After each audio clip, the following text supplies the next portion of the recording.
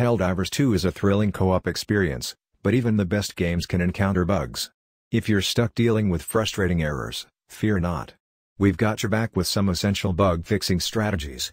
The dreaded unknown error. It's like your dropship got shot down before the mission even begins. Let's deploy some fixes and get you back into the action. 1. Reboot your system. The classic IT solution, turn it completely off and on again. Sometimes, a fresh start is all you need to clear out temporary glitches. 2. Check your internet connection. Helldivers 2 thrives on a stable internet connection. Make sure everything's up and running smoothly before diving back in. 3. Verify game files. Whether you're on Steam or console, verifying game files can identify and fix any corrupted or missing data. 4.